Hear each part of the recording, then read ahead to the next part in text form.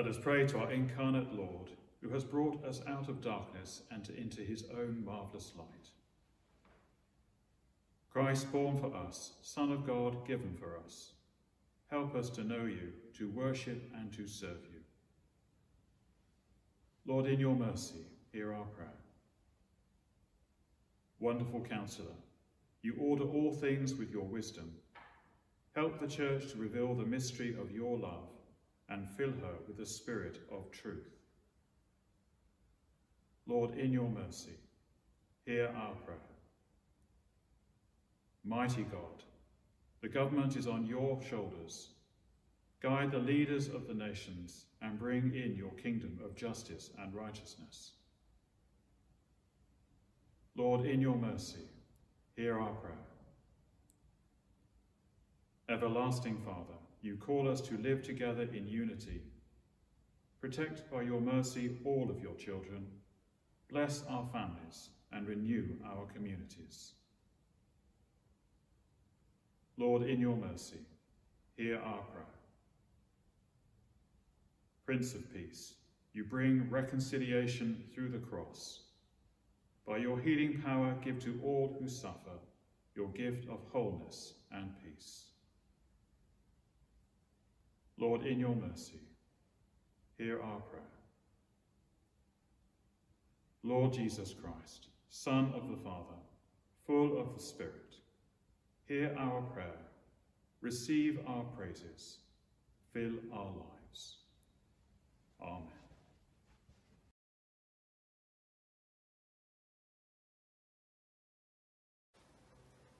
Nativity plays are enjoyed by children and adults alike. I'm sure you've seen one, if not many. Maybe some of you remember when you were very young being in a nativity play as an angel or a shepherd or even a donkey, and then graduating the next year to being Mary or Joseph. As a teacher, I know that school nativity plays are a cultural treasure. They give children permission to have fun as they learn, by dressing up as Mary, Joseph, the innkeeper, angels, kings, shepherds, donkeys and sheep. They give adults license to coo, moist-eyed with pride, as Away in a Manger is sung with the accompaniment of discordant triangles. Those nativity plays remind us there's something very special about coming together as a family and a community to hear the story told again and again. And what a wonderful story it is. God chose to reveal himself in human flesh. God chose to do this in the birth of a human baby. God chose to do this in order to love the world back into a whole relationship with himself. In other words, to save the world from itself and to save the world from selfishness and sin. Nativity plays remind us that baby Jesus is God's Christmas present to everyone. God incarnate, that means God showing himself in human flesh through a real person, and starting as all real persons start, as a baby. At Christmas we are given the most amazing gift of all time, the original Christmas present, God's gift of himself, Jesus Christ. But how do we respond? When Christmas is over and the decorations are down, and the Christmas cards are replaced by credit cards and bills, do we remember God's gift? Do we say thank you to God? Do we give God's gift a special place in our lives? Or do we forget in the busyness of our important daily routine and find no space for God in our lives and our hearts? It's so easy to play the role of the innkeeper of Bethlehem. No room, no space, full up, go away. And continue through the year without realising that although we've changed from the nativity play costume into our everyday clothes, we are still unconsciously behaving like the innkeeper. Some people remain like the innkeeper all their lives and don't realise that's what they're doing. What I mean is, not wanting to respond to the knock on the door. Go away, we're full. not wanting to accommodate a simple request. Go away, it's late. Not hearing God when God himself calls. Go away, I'm busy. We don't give it a thought, but subconsciously, unwittingly, we are doing just what the innkeeper did, not in fun as in the play, but as the innkeeper of Bethlehem 2,000 years ago. And that was to close the door in the face of God, as God offered the greatest gift of all time. Today is the annual reminder and celebration of that day long ago. Today is the second chance to make the right response to the knock on the door.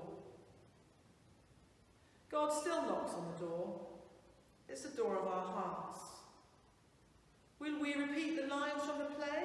Full up, no room, not now, go away, I'm busy, try the vicar. There's an old Celtic expression, thin places. It refers to spiritually thin places. The Celtic Church was referring to the thin space between heaven and earth, which in some places seemed to be wafer thin. Sometimes it seemed that heaven and earth touched and kissed.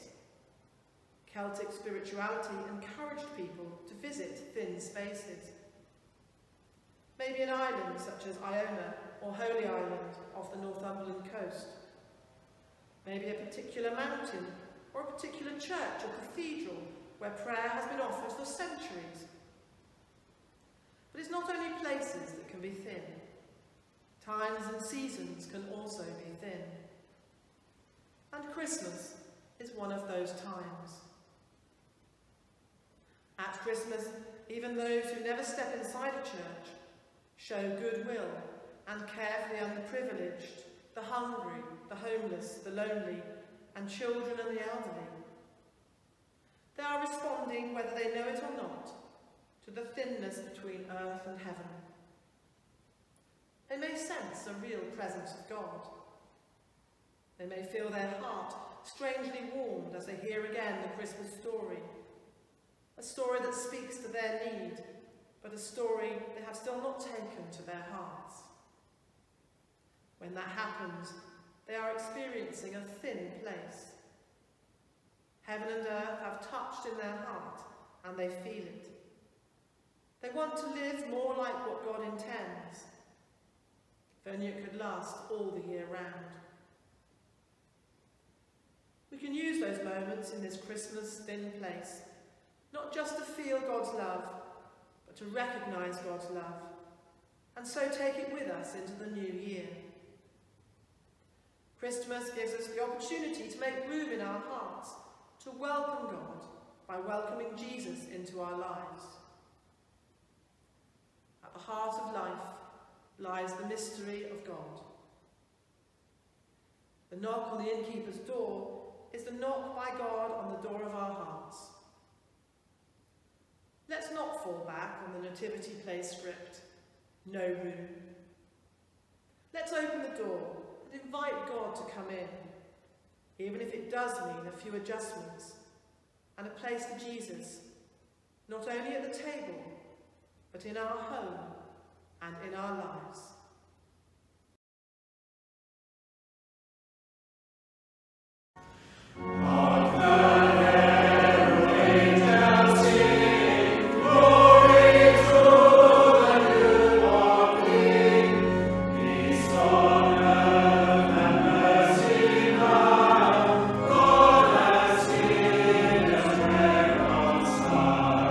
Joyful, holy nations